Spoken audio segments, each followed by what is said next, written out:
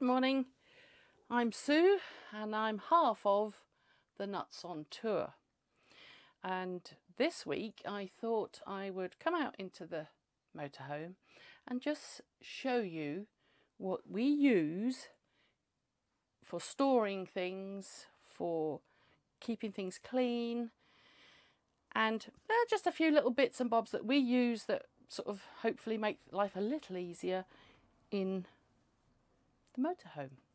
So without further ado, I will start in a cupboard over my shoulder and I'll show you what we use for storing our coffee. And we have these. Buy them in different sizes. There's that size, there's a bigger one, and a bigger one still. You don't have to store coffee in them. You can store cereals, you can store dry goods like flour, pasta, rice. I have got rice and pasta in those bags up there. We use these because the shape of our cupboards, boxes really don't fit very well because this has got a curve on it, which is not very helpful. It's not flat. And these things you can put in, you can squish them in, they don't take up a lot of room and they're out of the way. The other thing we use a lot of are these. Now these are like a canvas basket, and we keep our toaster in this one. It keeps all the crumbs in one spot. We don't cook in there, but we do put it back in there, so if it's going to drop any crumbs, they're in the bottom of the thing rather than over the cupboard shelf. We use them there. That's got spices, that's got dry goods in like pasta, flour, anything of that ilk, and we put all our cereals in them. We get the little boxes of cereals. The nice thing about them, this is a big one, is when you're not using it and you want to put it out of the way, you can just fold it up and put it out of the way. There you are, saving space as well when not in use. But they come in two sizes. There's this size and a half size, like what the toaster was in. And that is, like I say, we use these a lot. They're light. They can take weight, which is quite surprising. But yeah, a good space saver, and it does stop the contents of your cupboards falling out. Because I think, let me have a look. Yeah, in the doggy one, they've got night lights so we can see outside at night. This is their treats and poo bags and things like that. It just keeps everything neat and tidy. And well, basically when you get where you're going and you open a cupboard, you're not greeted by the contents of the cupboard. We have them in here as well, and this one has got all his bits of tools in. Again, these are the sort of things that tend to come out and greet you when you're not expecting it. So yes, they're up there out of the way and tidy. Something else I use a lot of, Velcro rounds. They're sticky both sides, so you stick them onto whatever you want to Velcro down and put the other side to the bottom. Like here, that's a Velcro round. That's got one under it as well, so is that. And these have been travelling with us now.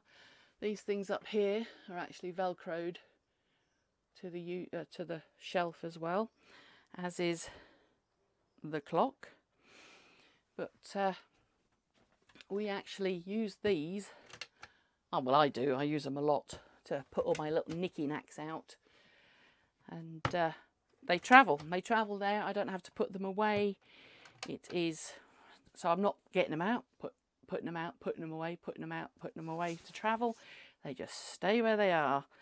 That's actually got the same things on the back, so it's up there out of the way for when we're on electric and I can plug in like a kettle, the induction hob, Ninja, whatever. Oh, and his coffee maker, shouldn't forget that, as you can see.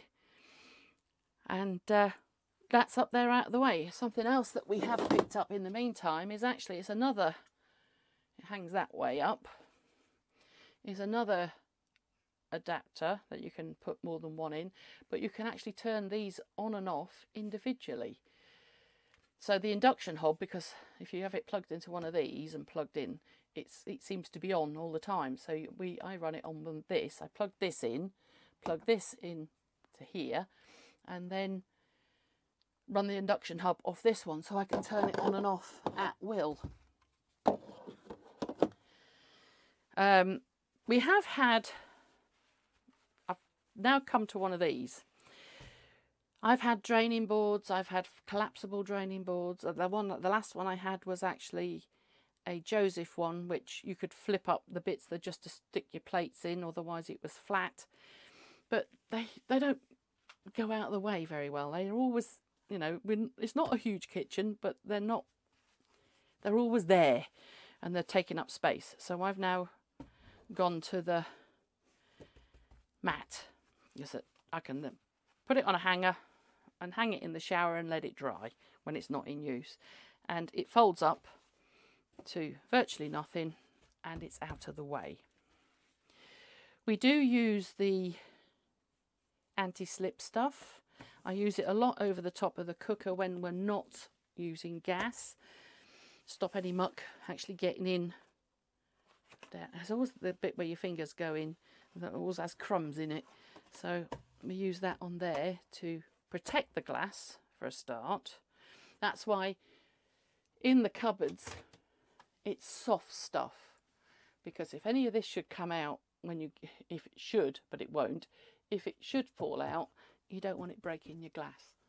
I have seen people have their tins up there. Oh, frightening, frightening. Our tins, hang on, let me unlock it.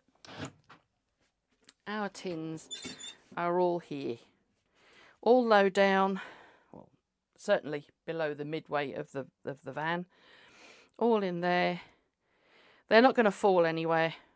They are in there, they stay put, no falling out, no dropping on your counters or anything like that. Something else we use a lot of are sachets, like vinegar, barbecue sauce, tomato sauce, HP. We use these rather than carry bottles or jars, because they, well, apart from the fact they take up less space, and I can just put a few like this in Mr. Smiley and put them on the table. You throw away what you pack it at the end of it, and you're not carrying containers full of sauces, because, you know, like most people, we have salad cream, we have mayo, we have brown sauce, we have red sauce, we have barbecue sauce, we have chili sauce, you name it, we have a sauce for it, vinegar. So these, you know, they're excellent. They don't take up a lot of room, as you can see, in a little cup. Not heavy. Brilliant. Something else that I use a lot of are these. These are packing cubes that you actually get in assorted sizes for your suitcase. And you pack them, you put your clothes in them or whatever, put them in your suitcase. Space saving really, but I use these in the drawers. I use these, this has got a dog throw in it. I use them to carry our spare microfiber towels, spare bedding should we need it. They all go in the drawers under the bed there for clothes as well. I put all my clothes in these things, keeps them neat and tidy, and they seem to not take up as much room, to be perfectly honest. But highly recommend these. Again, nice and light. Easy to carry out to your vehicle. Wouldn't be without them. Got the dog towels in them, dog coats, everything. Even got the loo rolls in one of these. Keeps it nice and neat and tidy underneath the cupboard. Other thing that we do, we actually have our seats covered because of the dogs, and it just protects the leather underneath. Don't do the front seats, haven't managed to find covers for them yet.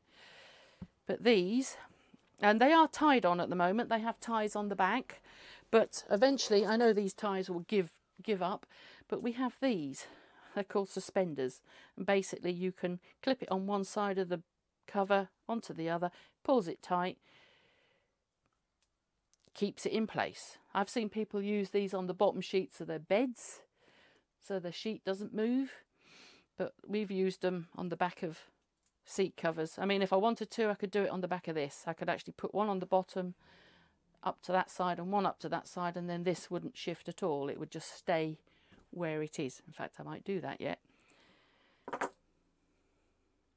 Something else we've got is the Ryobi Hoover. This does come with the brush. It hasn't got the long arm on it, so you do have to bend over to hoover. But it's the 18-volt battery-operated hoover. Now, this is amazing. Considering it's on these, there's the two different sizes there. Considering it's on them, the power this thing has is absolutely out of this world. It's the best thing that I think we've bought for the bus in a long time.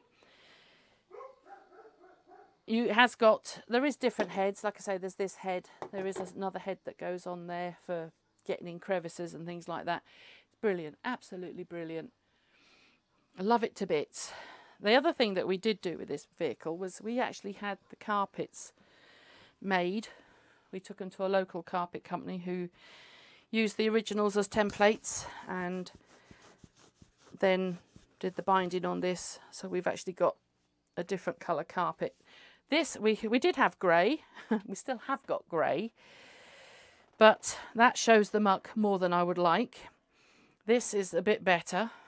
It doesn't quite, you know, if muddy paws come in, it's not killing you. But the colour that the bus came with, would you believe, was, well, almost that colour. Can you imagine that on the floor with big dirty dogs? Didn't work at all. Not very good at all. It was a bit of, you know, you could see everything. It wasn't good. Not good at all. We have the dog's tethers down here. We normally put a bed. There's a bed here and a bed there. This one is actually tied off to a seat belt underneath. That one is tied to the leg.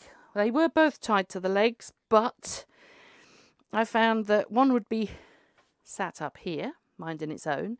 The other one would be laid there, but she would be laid on his lead. So he was then caught there, and then of course he starts to whinge because he can't get down or he can't move because she's got him pinned down by his lead. So we've got another connector and put them onto a seat belt to see what happens there. This we use outside. I think it has been mentioned before. Solar light, we attach it to the side of the vehicle. That is absolutely excellent at night. When you come back to the bus, if you've been out, nice and bright, lights up the area brilliantly. If you're taking the dogs out at night, brilliant, excellent thing. We've got a couple of, I have lots of maps and things to do. This is like the best routes or the bucket list. They're different maps of different places to visit that are worthwhile visiting. Haven't started on these yet, but no doubt we will. And something else that I picked up when we were away this time is Britain on the back roads. You do have to download an app, and then the cards there, you've got maps on and routes that you can follow here, there and everywhere, seeing different things. Well worth it.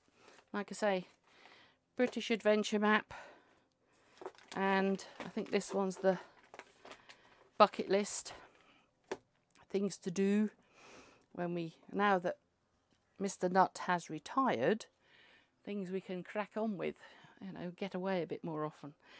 We also have a child gate. That's what it is officially. We use it for the dogs. So we can have the door open, you can have the blind across, and they are not going to damage the blind. But this, it's called a baby Dan. It concertinas back, folds up quite nicely in the side here. I do have one of those big chenille fly things that goes down there as well if we're not using this, when the dogs are going in and out, so they're not damaging anything. All our magnets and stuff are stuck on with blue tack. What did we do before blue tack?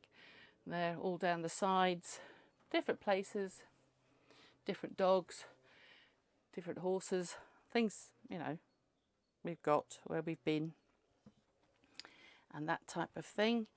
When we're actually on site, I don't tend to use these so the dogs don't catch them. I tend to wrap them up, move them up out of the way. In the back, we use microfiber stuff. It's quick to dry and also lightweight.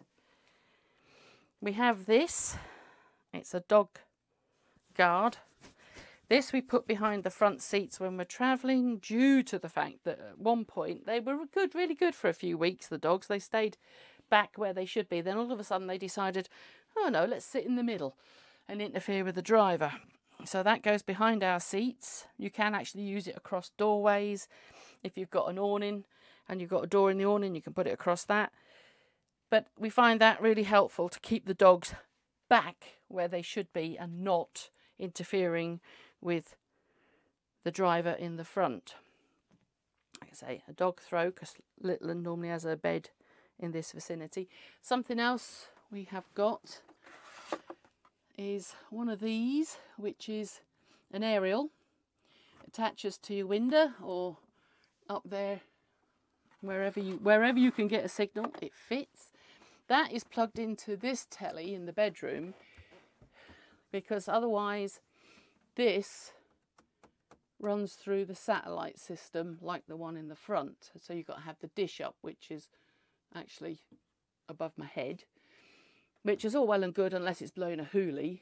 But of course the BBC have now stopped transmitting on regular. They only transmit on HD.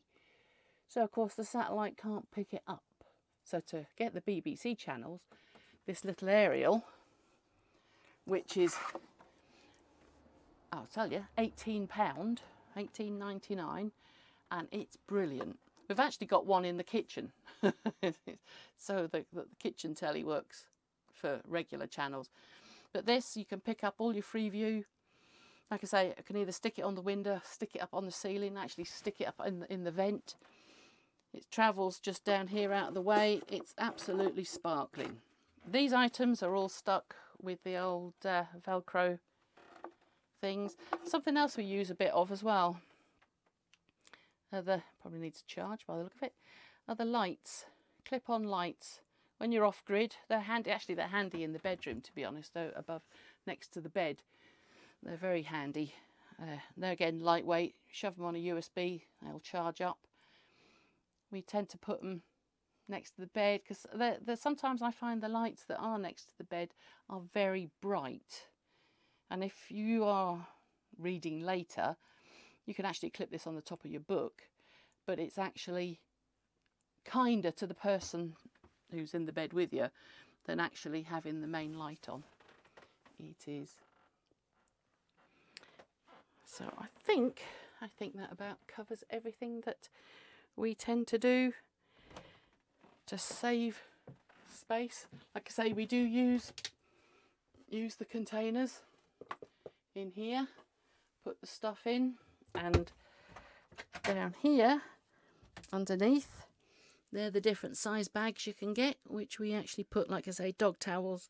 Actually this one's loo rolls, so it keeps them out of the way. They're not rolling around all over the cupboard, which is good. So yes, and the microfiber towels, nice and easy to keep clean and to actually dry.